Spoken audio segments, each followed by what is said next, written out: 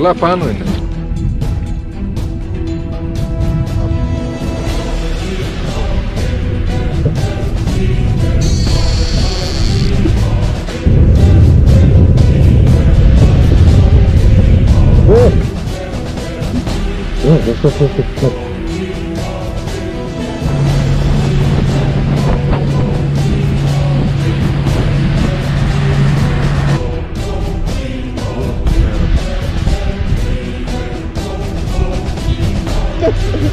Όχι ρε μαλάκα.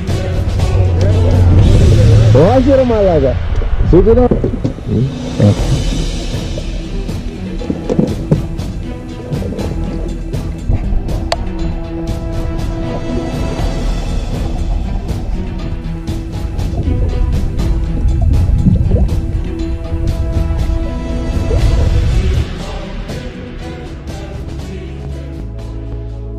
Το πιο συνηθισμένο και ίσως το μεγαλύτερο λάθος είναι να χρησιμοποιήσουμε λάθος καλάμι για τη συγκεκριμένη τεχνική. Κάνουμε αργή ανάκτηση χωρίς ιδιαίτερα χτυπήματα. Οπότε τα ψάρια έχουν τη δυνατότητα και το χρονικό περιθώριο. Επίσης, ένα άλλο πλεονέκτημα που προσφέρουν τα καλάμια του Tai Rubber είναι το εξής. Έχουμε παρατηρήσει μέσα από τα ψαρέματα ότι πολλά ψάρια είναι πιασμένα εξωτερικά ή στα χείλη.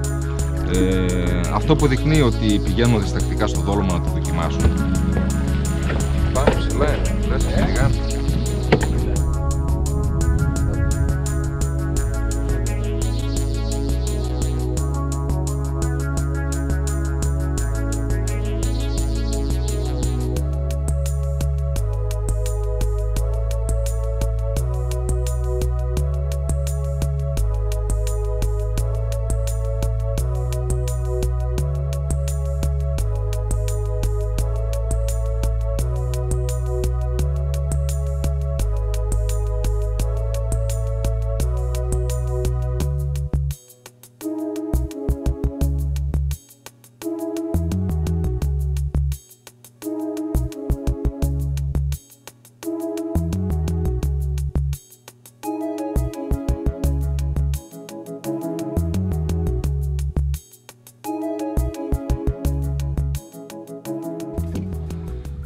Έχουμε επιλέξει καλάμι βάσει των χαρακτηριστικών που έχουμε προαναφέρει και πάμε να δούμε τώρα τι πρέπει να προσέξουμε στην επιλογή του μηχανισμού.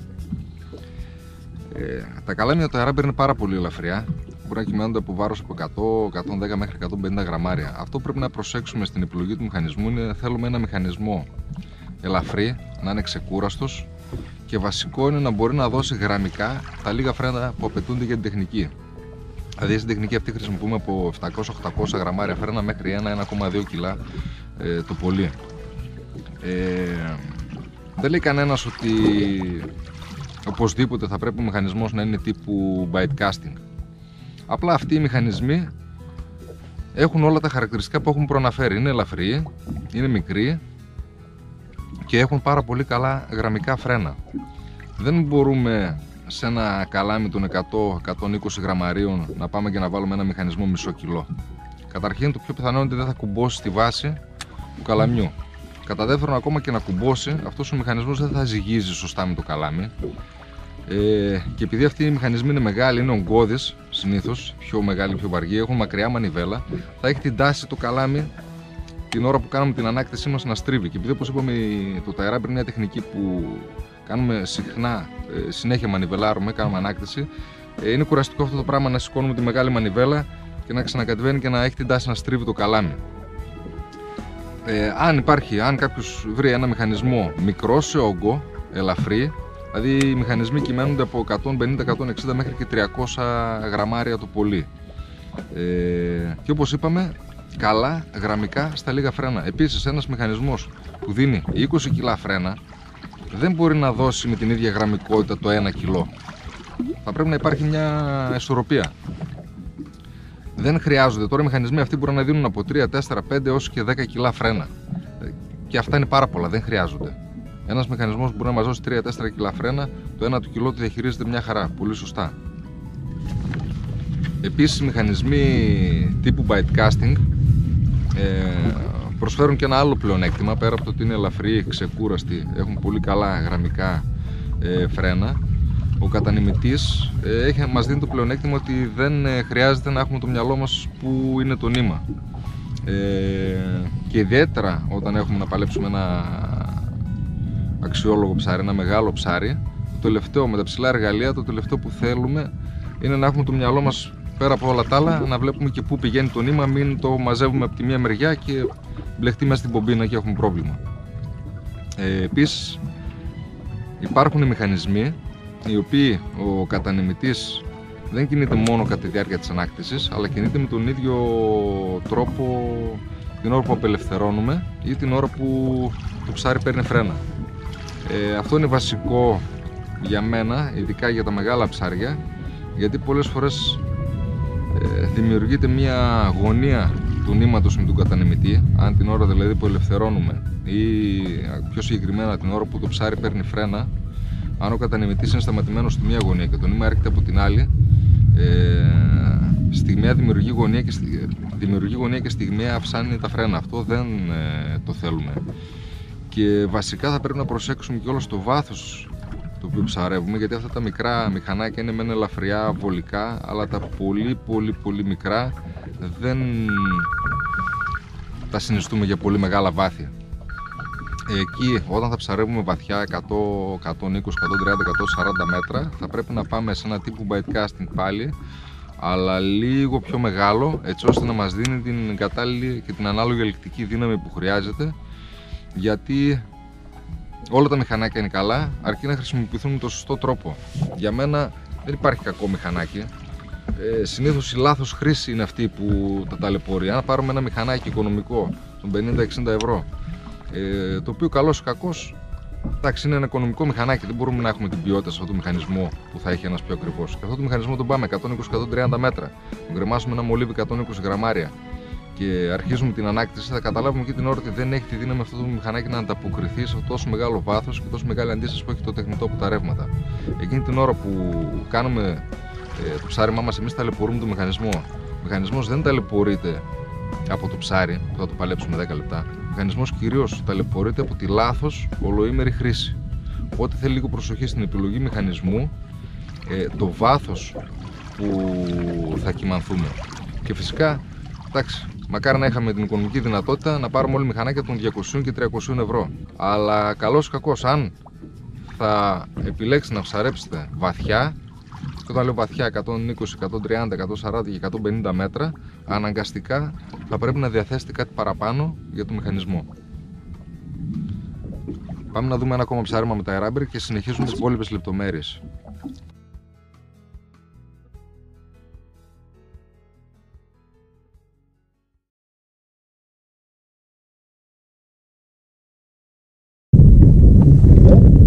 Πήρεξε τα στουπεράκια εκεί που τα είχα ρεπρισμένα εγώ να βγάζεις ψάρια.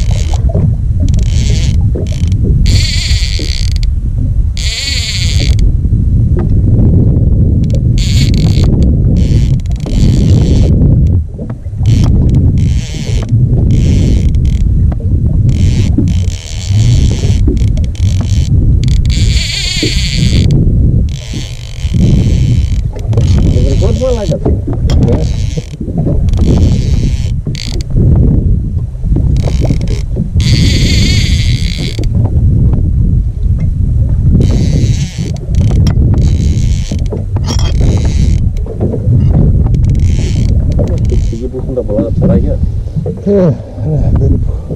Ή πιο μετά. Λίγο πριν. Λίγο πιο μετά, ναι. Ενδιάμεσα. έχει καλά πάρει, γιατί πήρα και εγώ χτύπα με τις και εσύ.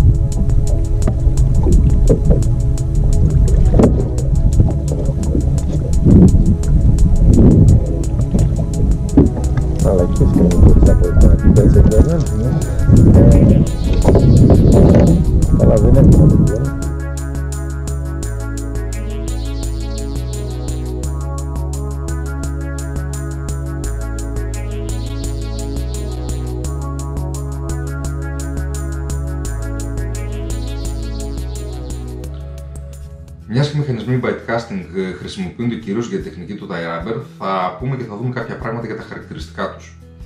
Και θα αναφέρω το χαρακτηριστικό το οποίο μπερδεύει πάρα πολύ κόσμο και είναι τα μαγνητικά φρένα.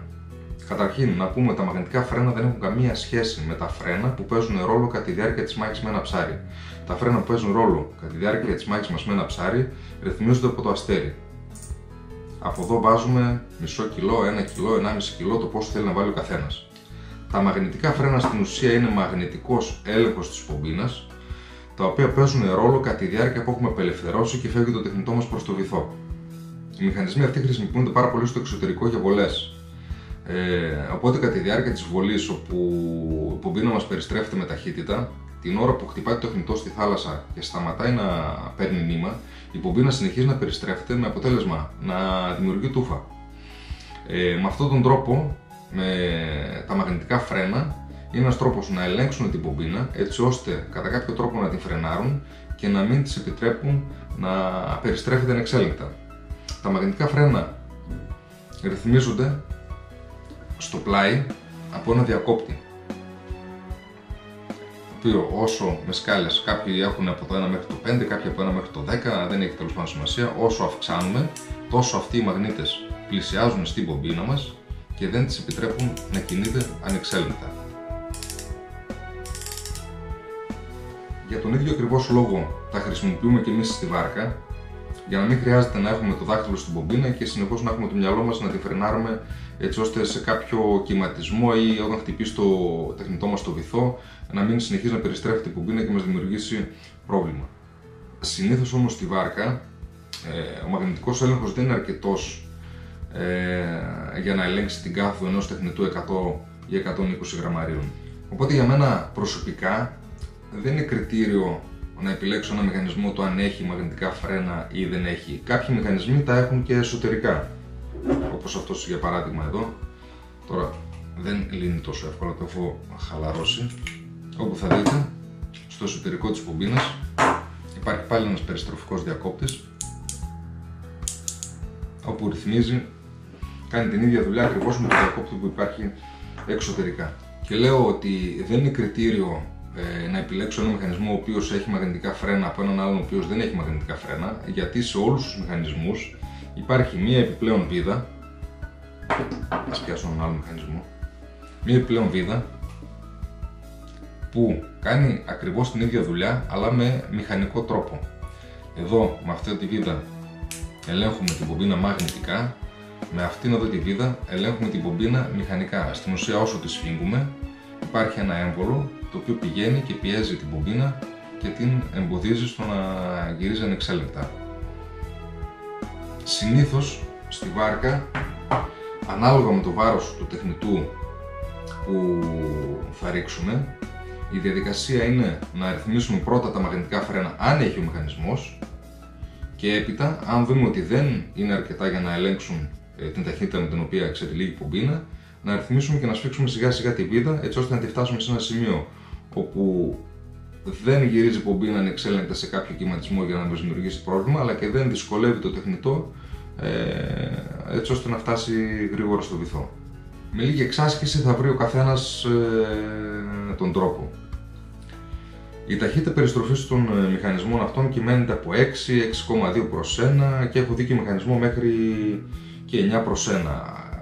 Ούτε αυτό είναι ένα κριτήριο το οποίο για μένα προσωπικά παίζει ρόλο αν θα επιλέξω ένα μηχανισμό 6 προς 1 ή δεν θα πάρω κάποιον άλλον ο οποίος είναι 7 προς 1. Μια ταχύτητα περιστροφής από 6, 6,2 ως και 8 είναι καλά, γιατί μην ξεχνάτε και ένα άλλο σημαντικό παράγοντα, ότι όσο αυξάνεται η ταχύτητα περιστροφής ενός μηχανισμού, τόσο μειώνεται η ελεκτική του δύναμη. Θα δείτε εδώ έχω φέρει δύο κατηγορίες μηχανισμών, οι πολύ μικροί μηχανισμοί στην πάνω σειρά, οι οποίοι το βάρος τους κυμαίνεται από 150, 160 μέχρι 200-220 γραμμάρια βάρος, και οι λίγο μεγαλύτεροι στην κάτω σειρά, οι οποίοι το βάρος τους κυμαίνεται στα 300-320 γραμμάρια. Και υπάρχουν και πιο μεγάλοι μηχανισμοί bite casting στο ίδιο στυλ, όπου εκεί το βάρος τους πάει στα 400-420 γραμμάρια. Οι μεγαλύτεροι μηχανισμοί έχουν μεγαλύτερη ελκτική δύναμη. Δηλαδή, ένας μηχανισμός, αν πούμε για παράδειγμα ότι αυτός είναι 7 προς 1 και ένας άλλος μηχανισμός 7 προς 1, ο μικρότερος μηχανισμός έχει λιγότερη ελκτική δύναμη. Ο μεγαλύτερος έχει μεγαλύτερη ελκτική δύναμη λόγω κατασκευής. Οπότε γι' αυτό λέμε ότι αν τα ψαρέματά μας είναι βαθιά, όπου κρεμάμε βαριά τεχνητά, υπάρχει μεγαλύτερη αντίσταση λόγω ρευμάτων, εκεί θα πρέπει να προτιμήσουμε να δουλέψουμε ένα μηχανισμό λίγο μεγαλύτερο. Ναι, μεν χάνουμε σε βάρος, παίρνουμε ένα μηχανισμό λίγο βαρύτερο, αλλά κερδίζουμε σε άνηση κατά τη διάρκεια της ανάκτησης. Τέλος, σας το είπα και πριν, αλλά θα το ξαναφέρω, ο κατανεμητής που υπάρχει σε όλους τους μηχανισμούς είναι πάρα πολύ βολικός, γιατί δεν χρειάζεται να έχουμε το μυαλό μας στο που είναι το νήμα και μήπως το μαζέψουμε προς κάποια μεριά και έχουμε πρόβλημα, και να διευκρινίσουμε ότι τουλάχιστον σε όσους μικρούς μηχανισμούς έχω δει, ο κατανεμητής κινείται μόνο κατά τη διάρκεια της ανάκτησης. Μόνο στους μεγαλύτερους μηχανισμούς ο κατανεμητής κινείται και κατά τη διάρκεια που κατεβάζουμε, αλλά και κατά τη διάρκεια της μάχης με ένα ψάρι. Δεν νομίζω να έχω ξεχάσει να σας πω κάτι. Αν έχω ξεχάσει, ο Κωστέλας κάνει μια ερώτηση, θα το απαντήσουμε. Δεν χρειάζεται, δεν έχουμε ξαναμιλήσει για μηχανισμούς, δεν σας έχω πει ποτέ χαρακτηριστικά για μηχανάκια. Δεν χρειάζεται, τα μηχανάκια δεν χρειάζεται να τα βάζουμε κάτω από τη βρύση για να τα καθαρίζουμε. Κανένας κατασκευαστής, κανένας. Συνήθως, από όσα έχω δει εγώ, οι κατασκευαστές λένε όχι κάτω από τη βρύση, όχι βούτυγμα μέσα σε λεκάνες, όχι πλήσιμο με πίεση με το λάστιχο. Αυτό που κάνω εγώ όταν γυρίζω από το ψάρεμα, με ένα βρεγμένο πανί, σκουπίζω το μηχανισμό εξωτερικά. Τώρα κάποιοι λένε, μα δεν θα πλύνω το νήμα. Ακόμα και να τον πλύνεις το μηχανισμό, θα πλύνουμε 10, 20, 30 μέτρα από το νήμα. Το νήμα έχει βραχεί τουλάχιστον 50, 60, 70 μέτρα πιο κάτω, δεν θα το πλύνουμε. Οπότε δεν υπάρχει λόγος να ρίχνουμε νερό με πίεση πάνω στο μηχανισμό, και επίσης αποφεύγουμε να ρίχνουμε V40 ή άλλα σπρέι στο εσωτερικό του μηχανισμού, γιατί αυτά τα σπρέι διαλύουν το γράσο που έχουν μέσα, διαλύουν το λάδι, πιθανόν έχουν ρουλεμάνι ή κάποιο γράσο που έχουν τα ρουλεμάνι, και αρχίζει ο μηχανισμός εκεί αντί είναι πάνω να το κάνουμε καλό και του κάνουμε ζημιά. Αυτά. Η σειρά με την οποία κάνουμε την επιλογή του εξοπλισμού μας είναι αυτή ακριβώς που σας περιγράφω στα βίντεο. Ας δούμε τώρα τι προβλήματα και τι λάθη πρέπει να αποφύγουμε στην επιλογή του νήματος. Όλα τα καλάμια πάνω